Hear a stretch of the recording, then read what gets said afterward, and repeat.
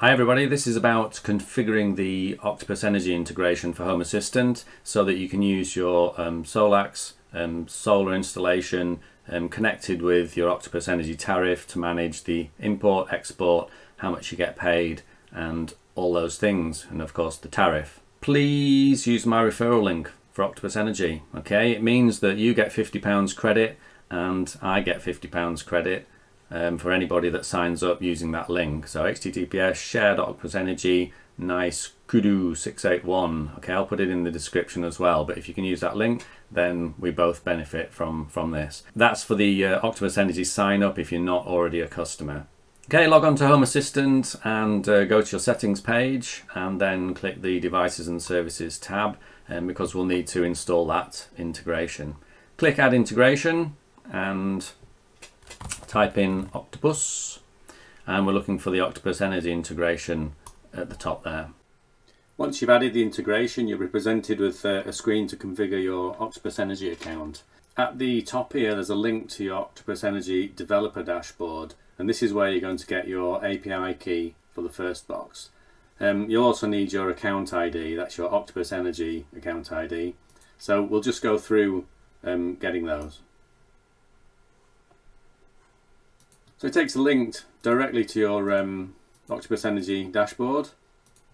In here you can see it says authentication, your API key, and all you're going to do is copy that to the clipboard and then go back to Home Assistant and paste that into the API key box. In the account ID, if you go back to the Octopus Energy window and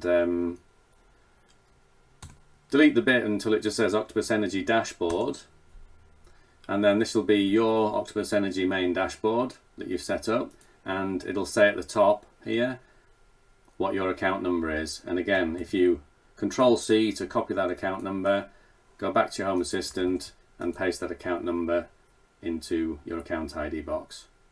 I don't have a Home Mini, so I'm not going to tick that. The gas calorific value can remain at 40, and I'm not going to put the price cap in pence. And after that, I'm going to click Submit. Tells you what your electricity export meter is and import meter, and again you can put those in an area if you want to, so I can put them in the garage. Mine belong in the garage, and click Finish. And when you're finished, you'll have the Octopus Energy integration showing here, and there will be two devices, one for the import meter and one for the export meter if you have exporting set up with your DNO. So if you're not already an Octopus Energy customer, please use my referral link, as I've said before, and you'll get £50 credit on your account and I'll get £50 credit on my account. Yeah, thanks very much for watching. Like, subscribe, everything else, and I'll see you in the next video where we'll be configuring the front end cards for you to have some pretty pictures to look at.